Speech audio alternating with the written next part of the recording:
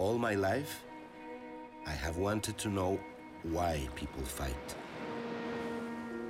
and really understand what is going on inside our minds. The first time I saw the raft, I was excited and a little frightened. We were going to answer questions about what makes people hate each other.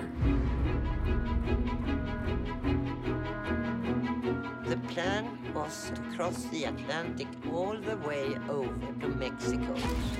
Will an isolated group of people on a raft cooperate to survive? Or will the situation create conflicts and make them fight against each other? This is like home again. This is the raw data that he's compiled into graphs. We were the guinea pigs. We became like a very tight tribe. It was some of the best things that happened to me to let my heart beat for them. It was like we were astronauts being launched into space. How often do you masturbate? I don't count. With whom have you had sexual contact? Many. Everybody.